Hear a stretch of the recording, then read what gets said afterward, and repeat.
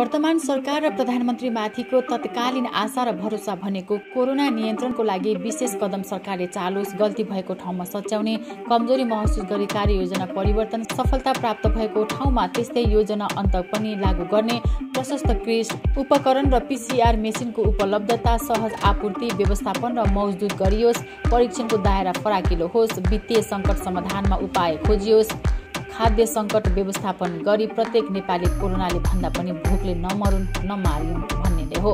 आम जनता र निजी क्षेत्रलाई राहतको व्यवस्था गरियोस्, कोरोनाकै बीच पनि आर्थिक तथा दैनिक क्रियाकलाप सञ्चालनका लागि प्रभावकारी योजना ल्याओस्, कोरोना नियन्त्रणको नाममा भए गरेका देशभरिका ब्रह्मलुट र भ्रष्टाचारमाथि कारबाही थालियोस् गरियोस्, स्वास्थ्य सामग्री खरिदमा सरकारी मन्त्री संरचनागत र नीतिगत भ्रष्टाचारमा कारबाहीको लागि शून्य सहनशीलता अपनाइयोस् भन्ने इत्यादि कुराहरूमा जनताको प्रश्न र आशा हो र माथि उल्लेखित प्रश्न र आशा माथिको उत्तर र भरोसा जन्ने नीति तथा कार्यक्रमको सुरुवात र प्रयोग गर्नुको साटो झन जनतालाई ज्ञान थोपर्न खोज्ने र मेरो गोरुको 12 टक्का भने चाहिँ आफ्नो कुरालाई जसरी पनि लाद्न खोज्नु, सर्वमान्य बनाउन खोज्नु र आफू मात्र विद्वान अरू सबै अल्प ज्ञान देख्ने प्रधानमन्त्रीले जनताको मत र सोचाइ र आग्रहको पनि सम्मान गर्न जरुरी देखिन्छ। हामीले 15 जना कोरोनाले मरेको भन्यौं, तर त्यो हेर्दाखेरि कोरोनाले मरेको चाहिँ देखिँदैन, अथवा डाक्टरहरूको पनि भनाइ के छ भने मर्न चाहिँ कोरोनाले नै मरेको होइन, तर कोरोना पनि लागेपछि विश्व स्वास्थ्य संगठनको मापदण्ड अनुसार कोरोनाले नै मरेको भनेर मान्नु पर्या हो। यो आफ्नो कमजोरी लुकाएर कोरोनाले होइन अरू नै रोगले मरे भन्ने कुरा कमजोरी लुकाएको होइन, यो एउटा सामान्य तथ्य भनेको।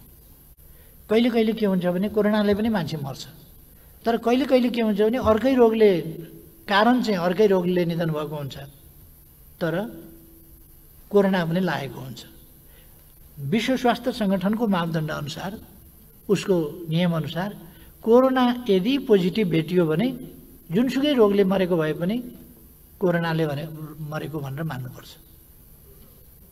त्यसकारण हामीले 15 जना कोरोनाले मरेको भन्यौं, तर त्यो हेर्दाखेरि कोरोनाले मरेको चाहिँ देखिँदैन, अथवा डाक्टरहरूको पनि भनाइ के छ भने मर्न चाहिँ कोरोनाले नै मरेको होइन, तर कोरोना पनि लागेपछि विश्व स्वास्थ्य संगठनको मापदण्ड अनुसार कोरोनाले नै मरेको भनेर मान्नु पर्या हो। परिस्थितिको सही मूल्याङ्कन गर्न आवश्यक छ। अहिले यहाँ प्रश्न प्रधानमन्त्रीज्यूको देश विकास गर्ने भिजन र लक्ष्यप्रति होइन, सतही कुरामा नरमाई विषयवस्तुलाई गम्भीर रूपमा ग्रहण गर्न र मजाकको विषय नबनाउन, मजाकको पात्र नबन्नु भन्नेमा हो। हामी नेपाली भौगोलिक विशिष्टता र विविधतामा छौँ, यो कुरा आम नेपालीलाई अवगत नै छ। औषधिजन्य अन्य जडीबुटीहरू मरमसलाहरू नहालेर नपकाएको र नखाने खाना खाने कुरै बिरलै होला नेपालीको भान्सामा, त्यो पनि पूर्वकालदेखि नै अविच्छिन्न रूपमा चलिआएको छ। हामी नेपाली जतिसुकै सहरिया भए पनि स्वदेशमा रहँदा वा विदेशमा रहँदा पनि जडीबुटीयुक्त मरमसला हाम्रा जीवन पद्धति जस्तै हुन्, जीवनयापनका लागि अति महत्त्वपूर्ण परिपूरक तत्त्व हुन् भन्नलाई अतिशयोक्ति नहोला। सामान्य रुगाखोकी लाग्दा होस् या सामान्य अस्वस्थताका बीच पनि बेसार तातो पानी नेपालीले खाएकै हुन्छन्, आम रूपमा प्रयोग भइरहेकै हुन्छ र ज्ञात भएको कुरामा जनमानसलाई नै इरिटेट हुने गरी बारम्बार आफ्नो बाल हट देखाएकै कारण प्रधानमन्त्री केही समयदेखि मजाकको विषय बनेका छन्। सामाजिक सञ्जाल, मिडिया, सडक र सदनमा पनि प्रधानमन्त्रीको अरू पनि काम होला, तत्कालीन कार्यभार कोरोना नियन्त्रण गर्न र अरू पनि दैनिक प्रशासनिक कार्य गर्नलाई। त्यसैले जनताले यस्तो कोरोना कहर बीचमा यसको नियन्त्रणको लागि सरकारले स्पष्ट मार्गचित्र पहल कदमी लिएको र त्यसलाई कार्यान्वयन भएको हेर्न र सुन्न उत्सुक छन्, न कि कसैको अनावश्यक लहर र सनकमा आफ्नो कमजोरी छोप्न र जबरदस्त लाद्न र स्थापित गर्न खोजिएको कथित बेसारे आइडियोलोजीको ज्ञान जनतालाई मन परेको छैन भन्ने पनि बुझ्नुपर्छ प्रधानमन्त्रीज्यूले। उक्ति नै छ, भात धेरै चपायो भने तितो हुन्छ लाग्छ भनेर। जनताले स्वास्थ्यसँग सम्बन्धित मन्त्रालय वा मन्त्रीमाथिको आशा, विश्वास र भरोसा तोडिसके र परीक्षण पनि गरिसके। सरकारद्वारा गठित कोरोना संक्रमण रोकथाम र नियन्त्रण उच्च स्तरीय समितिको अकर्मण्यता पनि देखिसके। यसैबीच जनताको नजर, आशा र भरोसा प्रधानमन्त्री माथि नै रहने भयो। कोरोना नियन्त्रणका लागि भए गरेका सरकारी कदमहरू असफल भई दिनानुदिन संक्रमित बढेसँगै र आधारभूत संरचना र मापदण्ड विपरीतका क्वारेन्टाइनमा बसेकाको दुर्दशा, आरडीटीको विश्वसनीयतामा प्रश्न र र यथोचित PCR परीक्षण बिना विदेशबाट आएकालाई घर पठाउने क्रियाकलापले जनमानसमा सरकारप्रति अझ भनौँ प्रधानमन्त्रीमाथि प्रश्न, सुझाव, सल्लाह र माग र आशा रहने नै भयो र छ नै पनि। जनताको सरकार र प्रधानमन्त्रीमाथिको तत्कालीन आशा र भरोसा भनेको कोरोना नियन्त्रणको लागि विशेष कदम सरकारले चालोस्, गल्ती भएको ठाउँमा सच्याउने, कमजोरी महसुस गरी कार्ययोजना परिवर्तन, सफलता प्राप्त भएको ठाउँमा त्यस्तै योजना अन्त पनि लागू गर्ने, प्रशस्त किट्स, उपकरण र PCR मेसिनको उपलब्धता, सहज आपूर्ति, व्यवस्थापन र मौजदात गरियोस्, परीक्षणको दायरा फराकिलो होस्, वित्तीय सङ्कट समाधानका उपाय खोजियोस्, खाद्य सङ्कट व्यवस्थापन गरी प्रत्येक नेपाली कोरोनाले भन्दा पनि भोकले नमरुन् भन्ने नै हो। संसद फजुल गफ हाँक्ने र हाँसो मजाक गर्ने ठाउँ होइन। जनता र राष्ट्रको बीचमा विचार विमर्श गर्दै राम्रा नीति र कानुन निर्माण गर्दै कार्यान्वयन गराउँदै देश निर्माण गर्ने थलो हो।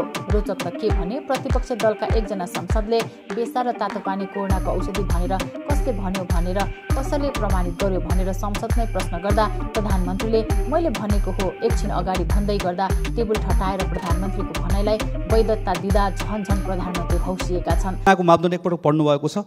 हाम्रो रोग प्रतिरोधात्मक क्षमता बढी छ भनेर कसले भन्यो? नेपालमा मृत्यु हुनेको सङ्ख्या कम छ भन्ने उमेर समूहको आधारमा मृत्यु भएको विश्वव्यापी सङ्ख्यासँग दाँजेर हेर्नु भएको छ? मान्यजीले प्रश्न गर्नुभएको छ यो नेपालीको प्रतिरोध क्षमता राम्रो छ भनेर कसले भन्यो भनेर। भर्खरै सुन्नुभयो नि मैले भनेको, त्यो त मैले भने।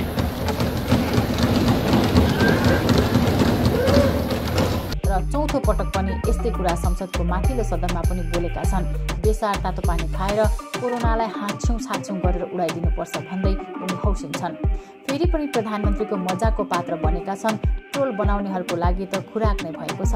यतिले मात्र नपुगेर अझै पनि यस्ता कुरालाई वैधता दिन लागि परेका छन्। काम कुरो एकातिर, कुम्लो बोकी ठिमीतिर भनेको नै यही होला सायद।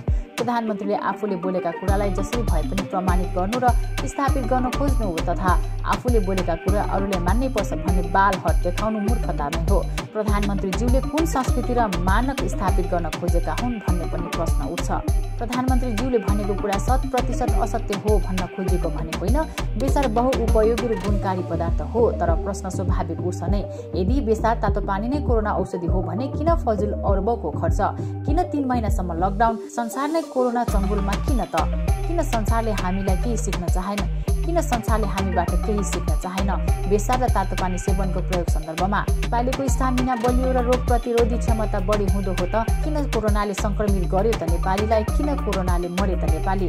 कहाँका जनताको रोग प्रतिरोधी क्षमता बलियो छ भन्ने कुरा त्यहाँको जनताको औसत आयु कति छ भन्ने कुराले निर्धारण हुँदै आएको छ र सो कार्य विश्व स्वास्थ्य सङ्गठनले विभिन्न सूचकलाई आधार बनाएर मापन गर्दै आएको छ।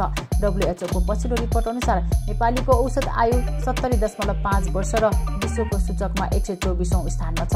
यसले पनि के पुष्टि गर्छ भने नेपालीको रोग प्रतिरोधात्मक क्षमता अहिले पनि कम नै छ। विश्वले पनि जनमानसमा यही सूचना सम्प्रेषण गर्दै जनचेतना विकास गर्नु र रोग प्रति लड्न उत्प्रेरित गर्नु, हौसला बढाउन सराहनीय काम नै हो। त्यो पनि स्वास्थ्य मन्त्रालय, सङ्घ संस्था, मिडिया, सोसियल मिडिया, दूरसञ्चार प्रदायक संस्था, व्यक्ति, समुदाय, राजनीतिक दल आदिले गर्दै आइरहेका पनि छन्। राष्ट्रको अभिभावकको नाताले पनि जनताको प्रधानमन्त्रीमाथि आशा, भरोसा र विश्वास अधिक हुन्छ नै र छ पनि। त्यसैले प्रधानमन्त्रीज्यूले बेतुका झिना मसिना कुरामा नअल्झिएर मेडिकल साइन्सले नै प्रमाणित गरेको, दुनियाँलाई नै हायल कायल बनाएको रुगाखोकी फ्लू जस्तै नवीन संक्रमण र भाइरसजन्य रोग कोरोना कोभिड-19 हो र अहिलेसम्म यसको कुनै खास औषधि र खोप विकास भइ नसकेको रोग हो भन्ने कुरा ठेक्का राख्नु जरुरी छ। देश र जनतालाई कोरोनाबाट मुक्त गर्ने एकमात्र सङ्कल्प गर्दै त्यही अनुरूप गतिशील टास्क फोर्स गठन गरी सही नीति अवलम्बन गर्दै युद्ध स्तरमा कोरोना नियन्त्रण कार्यका लागि कार्य अघि बढाउँदै कोरोनामाथि जित हासिल गर्नु नै आफ्नो र सरकारको प्रमुख कर्तव्य हो भन्ने बोध गर्न जरुरी छ। मजाकजन्य बानीको प्रस्तुतिले समय बर्बाद गर्ने र दुनियाँको मजाकको पात्र बन्न छुट प्रधानमन्त्रीलाई छैन। कोरोना यस सरकारको कमजोरीको कारणले आएको होइन, विश्वव्यापी रूपमा आएको छ। यससँग यस सरकारले प्रभावकारी ढङ्गले सामना गरिराखेको छ। अन्यत्रको भन्दा अहिले पनि PCR टेस्ट भएन भनेर साथीहरूले उठाइराख्नु भएको छ। प्रति 10 लाख PCR टेस्टमा भुटानभन्दा पछि, भुटानको जनसङ्ख्या पनि थोरै छ, उसले सीमा लक गरेको छ। उसका मान्छे बाहिर पनि कम थिए, बाहिरबाट पनि कम आए, आउने स्थिति पनि रहेन। त्यसले गर्दाखेरि भुटानले रोक्न सकेको छ। त्यसबाहेक अरू देशभन्दा त हामी अगाडि छौँ अहिले पनि।